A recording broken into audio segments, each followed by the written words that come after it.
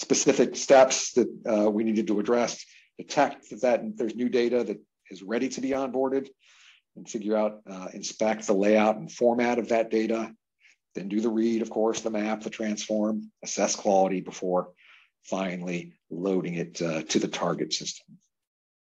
And want to detect issues and log progress as we go through each of those steps.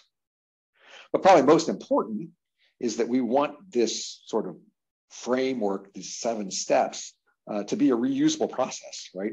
A single generic data pipeline that will do these things for any data from any client, right? We lay these steps on their side, and it already starts to maybe look like a data pipeline.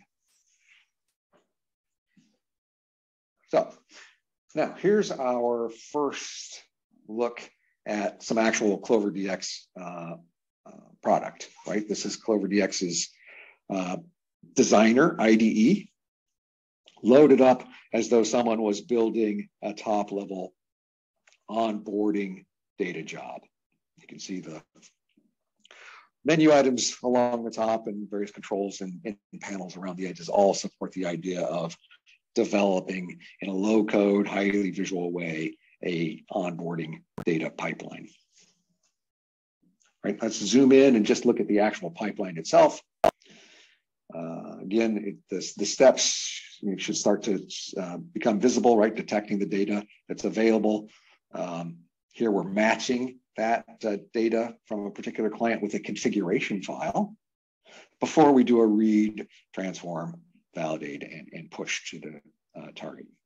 Errors can occur at any point along the way. You can see that most of these stages have secondary edges coming out of them.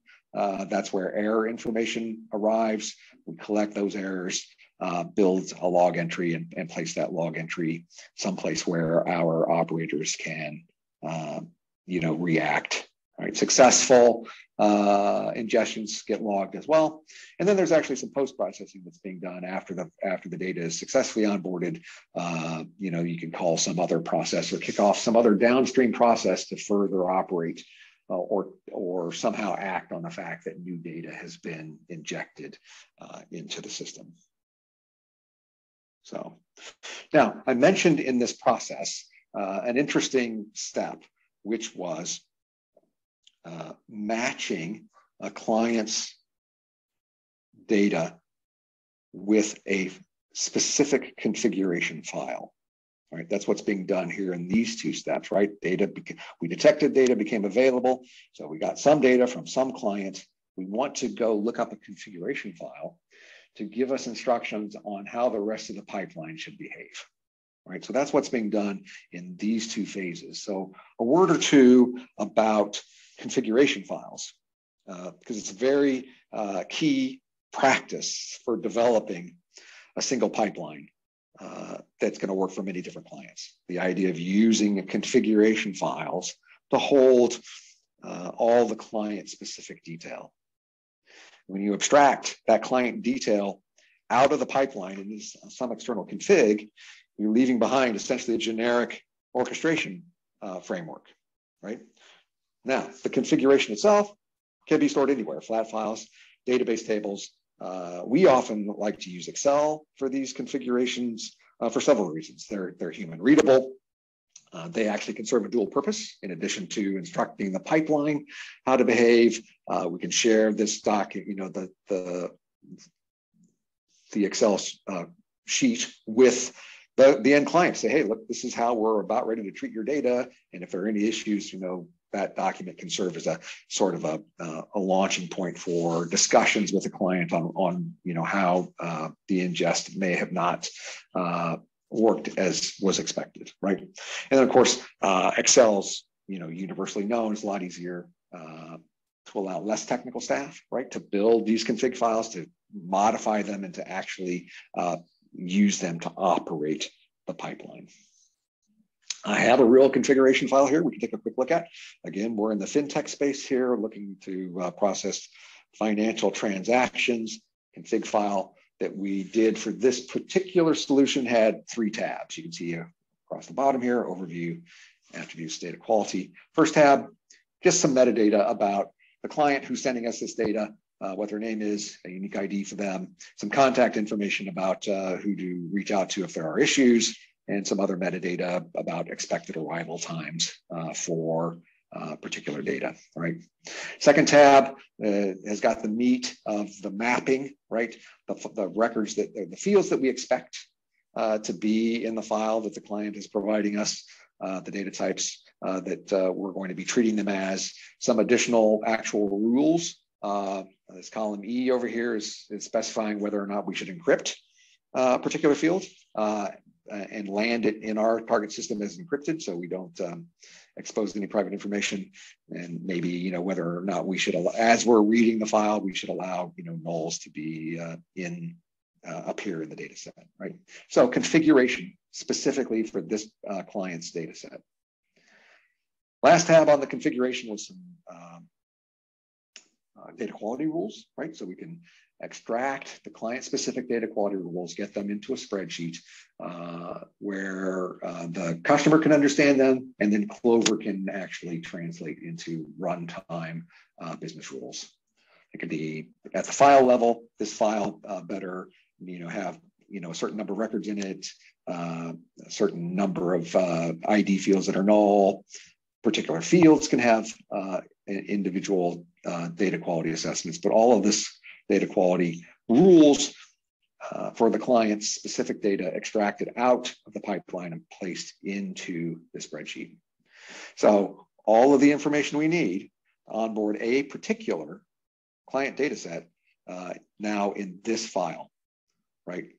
The pipeline uses this file when a new client data set arrives. We match it with this config file, and then the actual ingestion can begin, right? So ingestion, right? That's the next step, highlighted here in the center. The actual core of the processing, reading the data and processing it and getting it into our system, right? So let's dive through this particular segment of the top level pipeline and look at the underlying Clover job there, right? That looks like this, sort of complicated. So let's try to look at it a piece at a time and point out some interesting parts, right? So first of all, a happy path, right? What we want is to follow the red line here, which is to read the file, do the transformations, do the quality assessment, and then get it out to the target output format, right? So that's the way we want all the data to flow through our system. Other pieces worth noting, first, the first step, which is reading the file.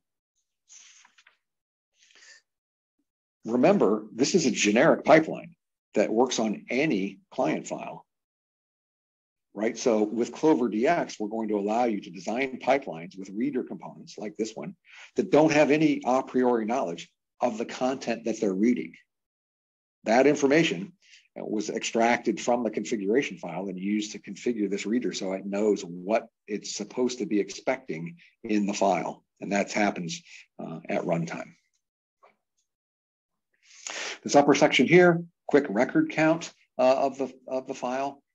Make sure that we have roughly the number of records that we're expecting. If not, maybe reject the file. If it doesn't have any records, if it's an empty file or only has like a dozen records in it, that's not a file that we want to introduce into the system. In this case, we were looking for a range, say between 1,000 and 1,500 records is what we were expecting in this in this data set, incoming data set. Anything that violates that, we will simply stop the process. That's a configuration parameter, right? It's client specific that allows us to do that sort of data quality check.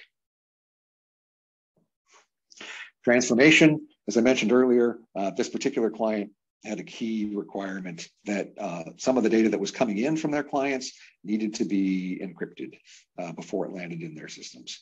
So, or in our systems, right? So this particular phase of the pipeline, identifying which fields needed to be encrypted, again, from the configuration file, encrypting them, and then reintegrating them with the rest of the record set before pushing down to the next step. Next step, data quality. right? Do the data quality checks, make sure they're, a particular date field better not have any dates in the future. This particular field better only have one of a set of allowed values that are, specified in some lookup. It's going to be a mix of baseline rules for your platform, as well as maybe client-specific rules for this particular data set, right? Records that fail data quality are logged along with the reason they're rejected. The fact that we found invalid records at all is registered with the main job orchestration. That's what's going on with this yellow component here. But then more importantly, we're creating a file, a human readable file of the records that were rejected and why they were rejected. Those records can then be evaluated, corrected, and reprocessed. So we have some ability now to rapidly re-execute our onboarding process, identify those bad records, fix them, rerun the pipeline, all without needing to have a developer step in. Right? Then, of course, the last step, writing the transformed and validated records to our target endpoint.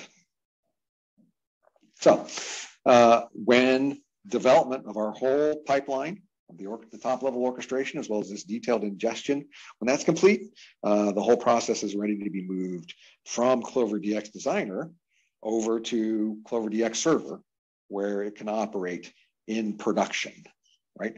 Our CloverDX Server will allow you to run these onboarding jobs automatically and unattended, as well as monitoring those executions, logging their results, and alerting if there are any errors that occur. So I'll pivot now and show you a couple of screenshots of CloverDX's server component and how it's handling, all of the automation of this job that we've built, right? So let's talk about running these onboarding jobs automatically and unattended. The most common way to do that is with our scheduler, right? So here's a screenshot of the CloverDX Server console where we're looking at the schedule for an onboarding service, right? We can see graphically when the last run was, when the next run is supposed to be. We can enable or disable the schedule, or we can simply click on a button and ask the process to kick off immediately without waiting until the next scheduled time. So all that available to you in the console.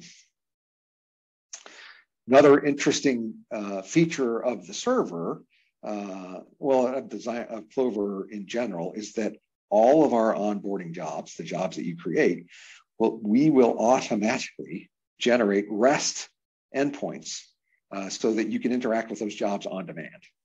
So instead of running on a schedule, you can run when you need to, right? Particularly useful in the onboarding process if you need to reprocess a certain data set or send through a set of corrected records.